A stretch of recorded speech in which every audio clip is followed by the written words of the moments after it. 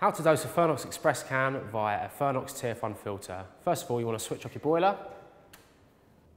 Remove the drain valve cap and close the inlet and outlet valves. Attach the TF1 filter adapter to the bottom of the drain valve.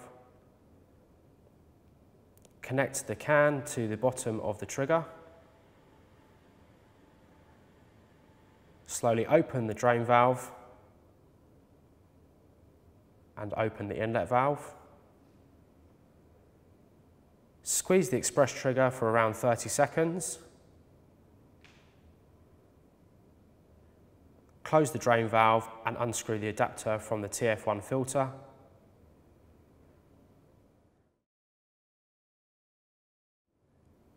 Open the outlet valve and replace the drain valve cap.